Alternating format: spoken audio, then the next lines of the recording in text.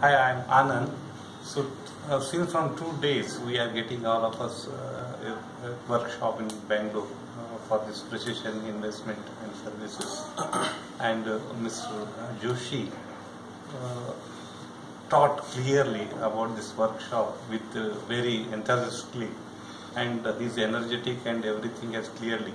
The only one thing he has cleared is that we should not use our own brain. We should just work as per what the patterns and other things used to give, and that is the main important thing.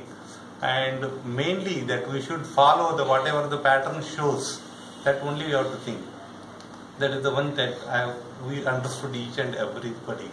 And the main thing is the disciplinary system that we have to follow in the investment system.